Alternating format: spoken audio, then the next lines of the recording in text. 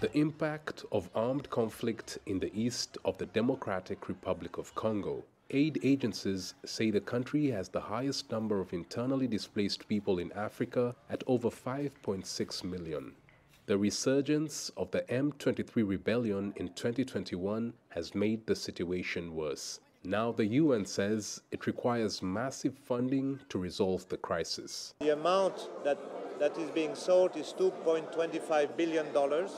$2.25 billion to support 10 million people. It's one of the highest in terms of amount. It's one of the largest humanitarian plans in the world that is being launched today. The militia violence in eastern DRC has partly been triggered by ethnic rivalry and land conflicts. The ongoing conflict in the east of the Democratic Republic of Congo has displaced tens of thousands of people since last year and destroyed their livelihoods. The UN officials gathered here are calling for secured humanitarian access to the displaced communities and more funding to deal with other crises in the country. Some humanitarian organizations have had to suspend operations due to the violence in the east of the DRC. There are so many armed groups. There are so many criminal groups also around there trying to survive in this context. And so to go from A to B has become a problem for most roads, for most people in the work they are doing. There are 4 provinces in the DRC that are more in need of humanitarian assistance.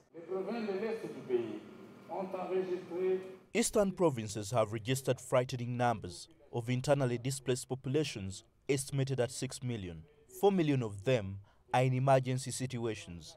More than half of them are in North Kivu province, 250,000 in Ituri, 360,000 in Tanganyika, and 352,000 in South Kivu. The latest fighting between the DRC army and the M23 rebels has caused a diplomatic row with neighboring Rwanda. The DRC accuses Rwanda of backing the rebels, a charge Rwanda has denied.